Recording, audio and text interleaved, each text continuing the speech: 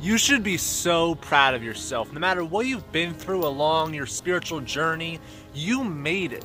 You're alive. Just the fact that you made it to this point, that's a miracle. I believe every single one of us on this planet are walking miracles. People who've had challenging times. I mean, we've been through some dire straits, but look how far we've come since the beginning. Never compare yourself to another person or a celebrity or someone down the road.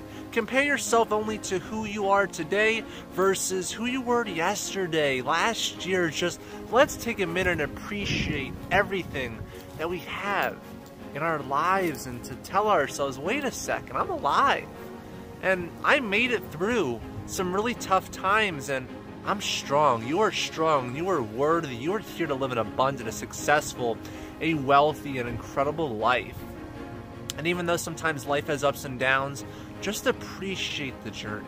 Appreciate the fact that you're alive right now and you can breathe in and out and just feel your own heartbeat. Seriously. I hope you all have a blessed evening. So much